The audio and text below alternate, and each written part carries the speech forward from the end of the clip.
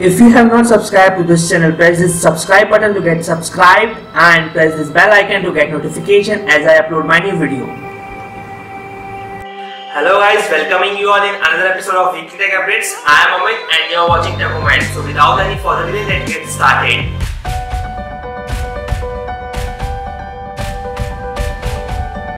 The very first update is about the first humanoid who got a citizenship by the Saudi Arabia. This news is going very viral, so let's have a look towards it. This humanoid robot name is Sophia. She looks a bit like Audrey Hepburn and gives facial expressions while talking. She has an answer for every question and she is the first robot to be granted citizenship of Saudi Arabia. Sophia is a humanoid robot developed by Hanson Robotics, who is programmed to be witty, was interviewed by business writer Andrew Rockstockin at the Future Investment Conference in Riyadh on Tuesday. Stockin also announced that Sophia has been awarded citizenship of Middle Eastern Kingdom, the first of any robot. Saudi Arabia is making an effort to promote itself as a destination to develop artificial intelligence, and Sophia's citizenship was also moving towards the bolster their efforts. Sophia, who took to the podium to answer all the questions, claimed that her only purpose was to help humans to live a better life, but Stockin also asked some backoff and addressed concern over the rise of artificial intelligence. Saudi Arabia's decision to grant Sophia citizenship also raised quite a few eyebrows, as many commentators pointed out the country's dismal record when it comes to giving equal rights to women. Sophia's addressed the crowd without the customary headscarf and abaya which Saudi women are required to wear. Another update is about Klarus automatic drug injector system, which prepares doses of drugs for the patients. Cambridge Design Partnership, a company that helps other firms design new products, is touting its recent work on the Klarus Auto-Injector management system.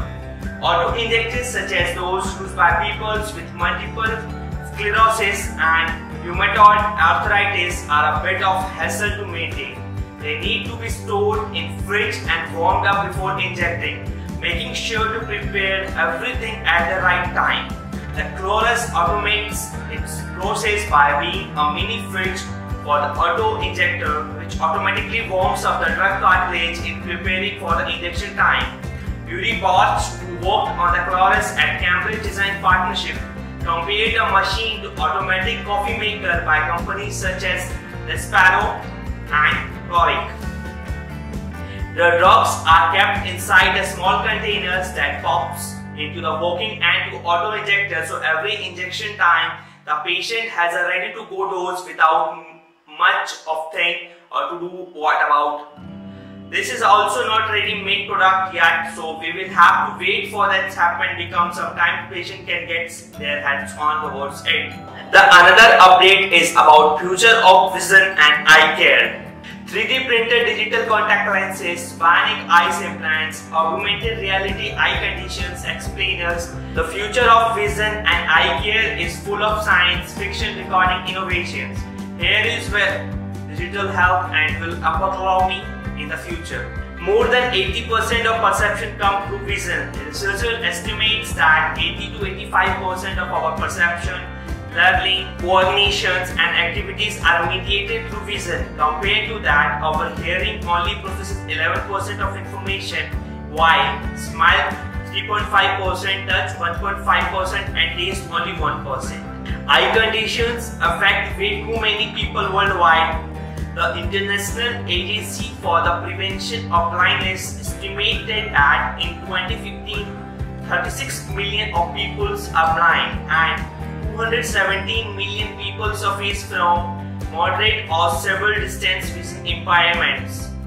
It is hopeful tendency that prevalence of blindness and visual impairment combined has dropped from 2.58% in 1990 to 3.37% in 2015. The decrease can be attributed to progress in technology, for example, in surgical techniques and concentration rating of eye infections. With bionic eyes for reversing blindness, disruptive technologies gave a huge boost to creative minds of ophthalmology.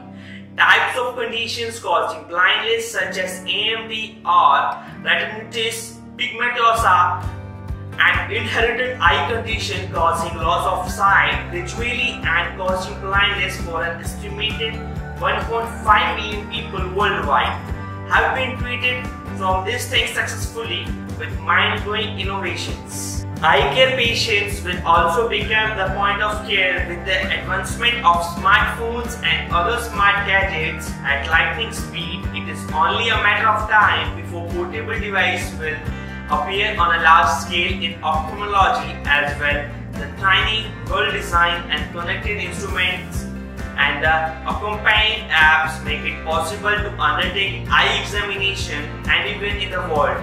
Making patient the point of care. For doing these things, we have to take care of all the remaining things. The next update is that scientists have seen that brain is rewiring itself for advanced prostheses. Scientists at the Swiss Federal Institute of Technology, working with investigators in other institutes, managed to see using functional magnetic resonance imaging, that is MRI, how the brain recognizes itself other a person is treated and targeted monitored, and sensory reinventory, that is TMSR. TMSR is a method of redirecting existing nerves on or near the amputee's down to muscle and skin areas.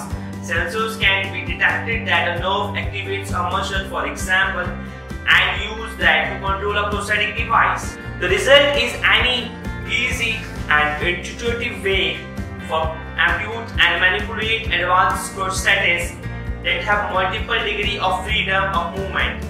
The brain has to remap the neural pathway in order to associate the generation of particular signal to the brain. The movement of prostheses, these pathways are different from one evolution stage, but because of neuroplasticity, the brain is able to adapt and let the other paths to itself control them. That those brain regions were never designed to control. The same principle applied in sensory reinventions that helps relate a sense of touch from the prosthesis to the brain. The new technology should keep in improving TMSR and getting the brain acquainted faster at using new prosthetics. The another update is Qualcomm's new virtual reality app who teaches us about the diagnosis of stroke. Qualcomm, the developer of mobile processors and more, is promoting the use of virtual reality and in the fast process its Snapdragon technology. Though the release of a medical app, it is unveiled the Think FAST virtual reality app that trains medical students and others to diagnostic signs of a stroke. As the name implies, it relies to FAST numeric, that is face, arm, speech, time. That's widely used to help to remember what to do or for evaluating the possible stroke victim. Here I am attaching a video. Yes, here I am attaching a video of that. Let's have a look towards it. So that's all about the weekly tech updates from the Biomedical Society. If you like the video, hit the like button and share this video with other biomedical engineers also. Don't forget to subscribe this channel because I used to come up with this type of videos weekly. So this is Amit Mohan Aman signing out. Jai Hind.